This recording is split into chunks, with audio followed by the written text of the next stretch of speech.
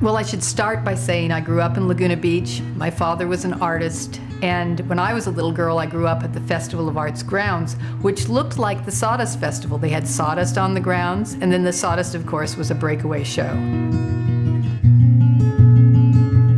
My medium of art is I'm a printmaker who works mostly in monotypes, which are one-of-a-kind prints, and then I paint, usually acrylic on canvas. Sometimes I combine those to do collages, and my work ranges from being abstract to abstracted landscape.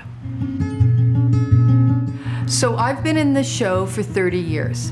I was trained as a printmaker, but when I came to Laguna, I started doing clothing. I painted on clothing, and after about 5 years of that and being very successful, I thought, wait a second, I have a BFA in printmaking, I should do prints. The way I go about making my prints, my monotypes, is I start with a plate. And that plate, I can either use it as a blank plate, or what I can do is scratch into it and make lines, which gives me another dimension. Once I have my plate prepared, if I'm going to scratch it or it's blank, I ink it up with rollers, brayers, and different inks, brushes. I add, I take away, and I layer. And then I run it through the etching press, and it prints it onto fine printmaking paper. I can stop right then, or I can embellish it further, either by drawing on it or by using it as a base for collage. My approach to my painting is a little bit different than other people's. I don't start with an idea of what I'm going to do. I know it's going to reference landscape, and I know it's going to reference water and land, but it's more of a conceptual approach to landscape. What I'm interested in is a dialogue between representing a place and the dialogue between paint and surface. In art, we call this being a formalist, and it means that I'm as interested in how a line influences a shape, how two colors relate and vibrate with one another, as I am in creating a sense that this is an ocean and a cliff.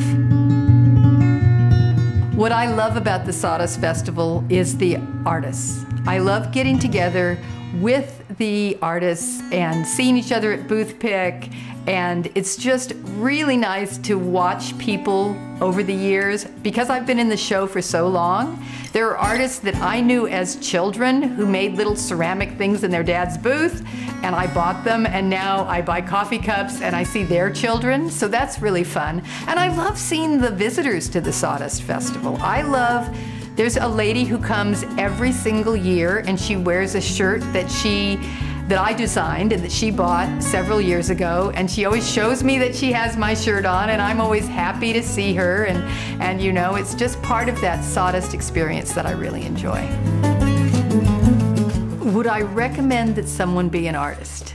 I don't think you recommend that someone is an artist. Someone is either an artist or they are not an artist. The life of being an artist is, everything is always interesting if you're an artist. You can conquer your boredom. That's all good. But there are parts of being an artist that are not part of the romantic artist story. Number one is you schlep a lot of stuff. You have to do a lot of work. You never know if anyone is going to like what you make. You just have to make it and love it and hope they love it too. I don't have a choice about being an artist or not. I am an artist. If you feel it and you love it and you are it, then you should pursue being an artist. My name is Hedy Buzan. I'm an artist whose work currently takes the form of printmaking and painting.